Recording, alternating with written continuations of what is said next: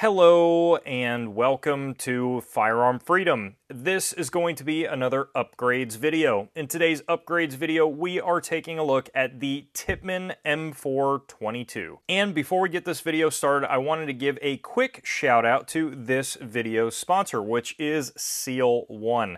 Seal One makes a wide variety of firearms maintenance products, primarily in the way of cleaning.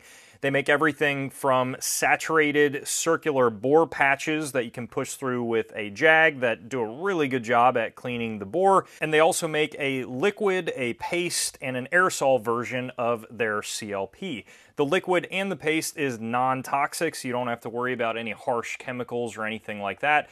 It does a very good job. This is a partnership that I am excited about because I use this product consistently. It's one of the main things that I use to clean the firearms that I have. They also make a Sub-Zero Seal One, so getting into the colder months here in Pennsylvania, that's kind of what you want to start shifting to if you're going to be leaving your gun outside or in an area that could potentially freeze. Definitely check out Seal One. I really appreciate their support here on the channel. The Tippmann M4-22. I am very happy to have this thing back on the channel. You guys can see here that we have swapped out a few things on the M4-22. This originally was a Micro Elite pistol with a 7-inch barrel and a brace on the end. You can see that it is now in the SBR category, so we have swapped out the brace for a stock and also added a vertical grip up here in the front. Now, we're going to be kind of going over everything that I made here and also touching on the new reliability that I'm getting out of the Micro Elite pistol here. This made it on the channel before in a few different videos, and ultimately the reliability was so-so when it came to running the Tippmann on the channel. We're going to talk about if that has changed. The brace that came with the Micro Elite pistol was pretty phenomenal. It was a Tippmann manufactured brace, and they did a good job of making it actually adjustable on the buffer tube, and they even had a metal piece here in the back to keep the section that goes around your forearm pushed into place so that it does not easily move back and forth. I have swapped that out for this LWRC CQB stock. Now, this is a stock that I've actually had lying around in the parts bin for years. A buddy gave it to me a long time ago, and he did not give me the short buffer tube. He said, hey, I'm using that for something else, so here's a stock, I'm not going to use it. And I never really had a use for it because how LWRC markets this is they have a shorter than usual buffer tube to allow you to get this thing flush against the castle nut of the AR and also still be super compact in the rear. Without that LWRC buffer tube, you can see here that you're still going to have a little bit of space. Not the end of the world, and it also is very small and compact. But on most guns that I was putting it on, it didn't look right. It was much too small, and it wasn't anything that was like 10.5 or above. It just didn't really have the aesthetic that I was looking for, although it is very practical to use when it comes to body armor. On this very tiny 22, however, it looks phenomenal. They got the job done well. Of course, it fits the standard buffer tube that Tippmann puts on here, so it's a relatively easy switch to take that brace off and slap the stock on here, and now we are good to go. The controllability of this stock is really nice. Still has a little bit of wobble to it, but we're talking about a 22 here, so really not the end of the world. I kept the Tippmann pistol grip. You guys remember me talking in previous videos about how this pistol grip was a little bit of a weird one to switch out. I switched it out, and because they have a slight difference here in how the safety detent works, because it is a 22, I was not able to get great fitment out of other Magpul grips and other things that I tried. So I decided just to keep this grip and wrap it with a little bit of goon tape. That helped on the traction section there, which was one of my complaints about it before. So this allows me to really grab hold of it, and I don't really have any issues with that. I do have a Vortex Spark up here on the top, and this is a Spark 2, so it's a little bit better than the Spark 1, but we're We're talking about much older red dot technology here compared to where everything is at nowadays. But on a 22, this optic gets the job done just fine, and I don't really have any major complaints. It was just kind of rotting away in a parts bin, so the fact that I can get some use out of it here on this 22 is great for me. Now, I did have some Midwest flip-up sights.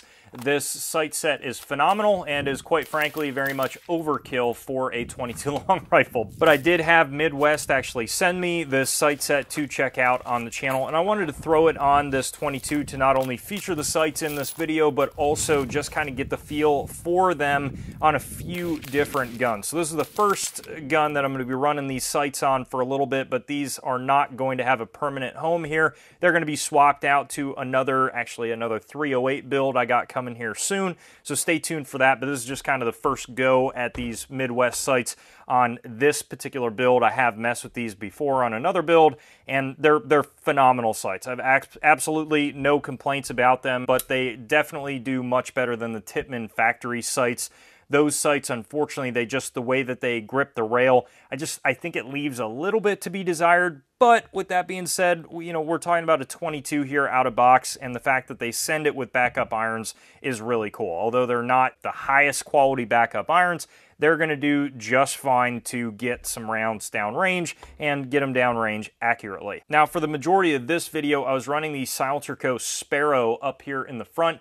No complaints at all about this suppressor. It does a very good job. It was my first 22 can, and I really think that this suppressor is probably going to find a permanent home here on the Tippmann. It just does a really good job, and it mates well with the Tippmann. So I don't really have any complaints at all with that can, and I was running at the range exclusively this past range day for this particular upgrades video, and I didn't take it off a single time, and I had no complaints with it. So I'm probably going to leave this Sparrow on the Tippmann here and just call it a day. Tippmann does a really good job of getting the threads, which I think I mentioned in a previous video. The threads are actually shorter than what you would normally find on like a 15-22 or standard AR-15.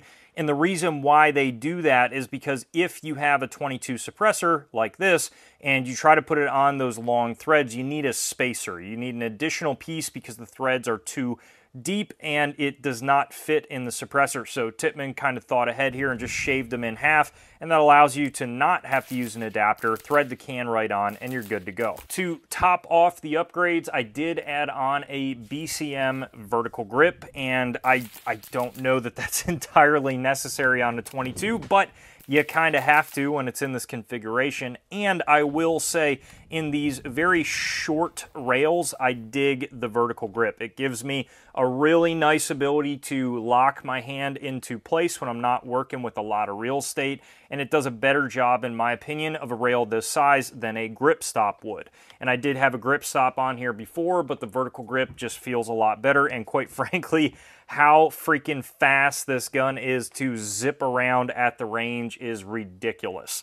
It is already working with a short 7-inch barrel, and with having no weight really overall, because I'm not having a light or anything like that on it, the target transitions are insane. And getting into the shootability, is it running any better? I will say yes, it seems to be. So I had one magazine that started to act a little strange at the range, and that could be because of the way that I loaded it. Tippmann has a very specific way that they want you to load these magazines, and I try to do it that way, but when I'm at the range just kind of throwing rounds in, sometimes maybe they're not loaded right. So as far as past reliability issues, I'm kind of up in the air. I think it is between ammunition manufacturing problems, which I talked about in my Mark IV video, of just being way overly waxed, and I think that had a huge thing going on here with the Tippmann as well. I don't want to really hit the Tippmann as much once I found out that a lot of the issues with my Mark IV were ammunition related, on just modern 22 ammo being trash these days. I also really made it a point to just scrub away every nook and cranny in the ejection port area and the bolt face area of the Tippmann, which it got very dirty since the last range day, and I just wanted to make sure it was like spotless in there with no carbon built up or lead debris or wax or anything, so I wanted to give it the best chance it had.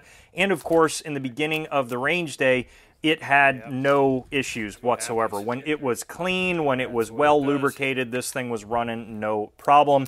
As we got past about 3 mags, that was that magazine that was acting a little weird, and I'm up in the air. I know the ammo in this case was good because I've shot that ammo in many other 22s recently. It's not overly waxed and it does a pretty good job. I'm leaning to the fact that maybe I loaded the magazine weird, but on the other side of things, it was all shot suppressed, and maybe the gun, as it kind of fouls up, you might run into another issue or two. I got out that magazine, plugged in a new one, racked the bolt, and we were good to go. I didn't have any other issues, so I don't know. Regardless, the one thing is it does seem that this gun is running a lot better than it was, and that's very exciting to me, because now it is an awesome little plinker. The trigger is seriously breaking in. I don't really want to dry fire it because it is a 22 and I don't have a snap cap. But I gotta say, guys, the trigger has broken in a good bit and it's a lot faster downrange. So I really enjoy that. That's the one nice thing about 22 triggers, is it's very inexpensive to actually get some rounds downrange on that trigger and have the manipulation go more and more, and that's going to break that trigger in a good bit. So that's feeling good, and just with the stock and the vertical grip, this thing is just a blast at the range. That is pretty much going to wrap up this upgrades video on the Tippmann M4-22. This thing is sweet. I've had absolutely no issues with it. Now that I have all these upgrades and more rounds downrange, I'm loving it. And I think for the price point, these Tippmanns are tough to beat, and for the training. Ammunition nowadays still sucks to buy, especially to buy a lot of, so the fact that I can buy 500 rounds every single week to bring to the range with this 22 is a blast. If you guys have any other questions on this Tippmann here or anything else on the channel, please throw them down below and I will get back to you. And while you're down there, head up to that description, check out the links to support the channel, and as always, stay tuned for more great videos coming soon.